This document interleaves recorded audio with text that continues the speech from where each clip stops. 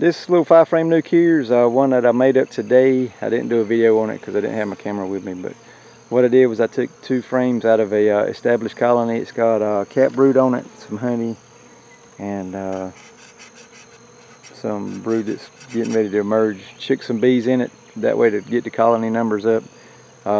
There's 2 frames in there that's got brood on it, and then there's 2 other frames on the outside of them that's just foundation, or one of them's a plastic frame. But and I stuck a queen cell in that from one of the ones that I grafted. When I come back over here to check on it again, that queen cell should hatch out in the next probably day or 2. When I come over here and she's hatched out and stuff, I'll do a little quick video on it. So that's just an update on some other stuff I got going on. Hope everybody's doing good.